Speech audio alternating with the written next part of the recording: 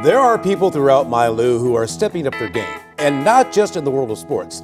Rickkita Edwards is literally stepping and taking her health to higher heights after meeting the challenge of a set of stairs hidden away in Creve Coeur Park. Just across from Creve Coeur Lake, there is a quiet place. That's my peace, that's my serenity. A peace broken only by the sounds of feet hitting steps.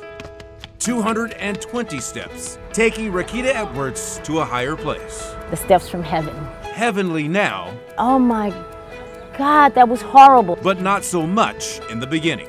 The steps from hell. A purgatory of pain at the time. Oh my God, it was treacherous. Because Rickita's body wasn't in the shape that it is today. Over 200 plus pounds. Walk past a mirror and be like, oh, I don't want to see that. She believes the drive to shed the pounds started It was just me and God. after a higher power stepped in.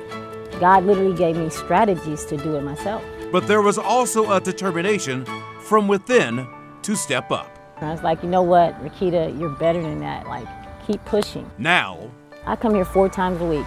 following years of stepping, I'm almost 60. she's Come on, DJ. pushing people younger than herself. I've introduced so many people to these steps. Steps that have elevated Rickkita through her more troubling times.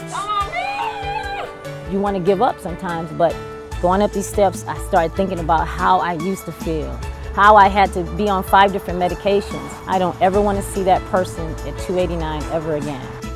What the steps have shown her is what accomplishment This is what's keeping me healthy. and triumph look like. I feel so amazing. It's like I did it. And Rickkita Edwards feels that everyone could do it too, transforming their lives by discovering the steps that'll take them there.